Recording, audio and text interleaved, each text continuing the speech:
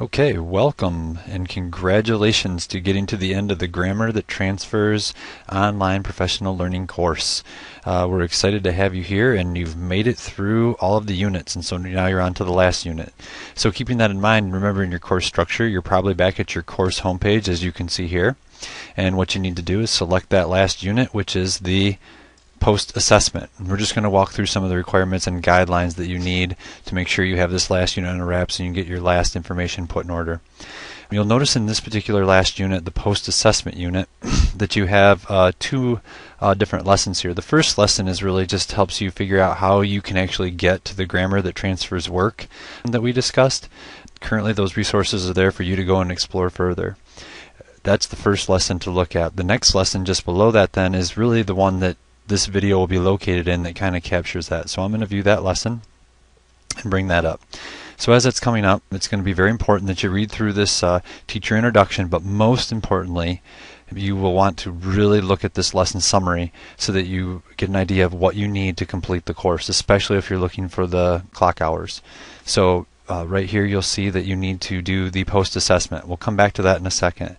But you also need to make sure that you have finalized and shared the Grammar That Transfers online learning portfolio. Directions for that were there, so make sure that's submitted. That acts as your time log and as a way to kind of record some of your thinking and understanding and ideas throughout the course. So that's one piece, is that online learning portfolio. A second piece is filling out the sketch form. You'll see the link here, and also if you see I scroll down, you'll see that there is a link to the actual Grammar That Transfers sketch form. Make sure when you get that form, you get the original form, fill it out and sign it, and you're going to need to mail that form in with your $5 sketch fee, and then we will get that processing. So I need the online learn portfolio completed with your name typed in and the hours logged. I need the sketch form application filled out with $5 mailed to me, and you'll see the directions for that on your online learning portfolio as well as in here.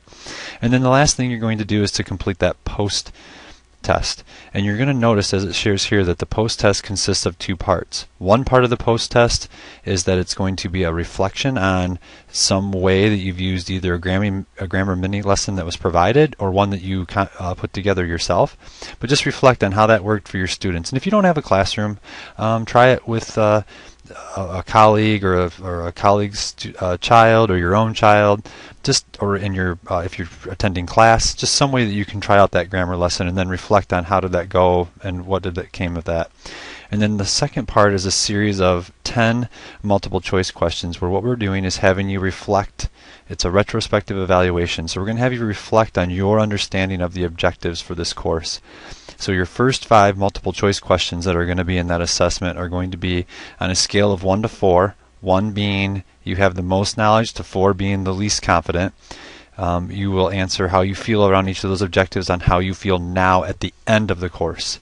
The next 5 questions after that will then be how you felt about those same objectives at the beginning of the course on that same scale.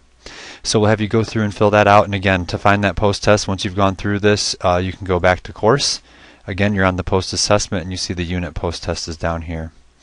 So good luck finishing up that sketch form and getting that mailed in, getting the online portfolio filled out, and then going through this last post test piece. Thank you so much for being a part of our online professional development and learning courses here at Kent ISD, and we hope to see you in the future. All right, take care.